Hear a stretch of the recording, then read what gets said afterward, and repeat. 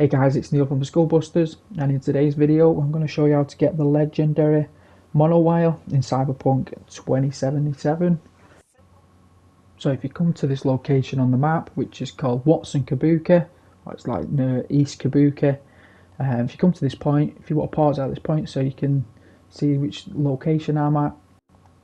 So let's show you the location. So if you get to this pharmaceuticals building, you just need to just come through. Don't worry about them. They'll try and kill you, but don't worry about them. You can just go and get the thing. Go and get the monowire.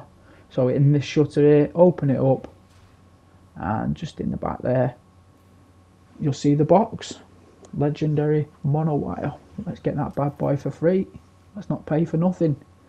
So what you need to do is go to the Ripper docks, and then you need to install that on your arms. So it takes that section up. There it is, legendary monowire. Let's equip that bad boy, and then we are good to go. Now this thing is like really overpowered. I've been using it quite a lot, more than that I've been using my guns. As you can see, it's really powerful. It kind of like, it looks like a grot, but you're basically whipping them. It can get them from quite a distance as well.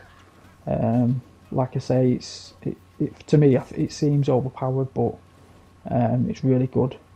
You get your kill pretty quick. So okay guys, I hope this guide helps. Thanks for watching.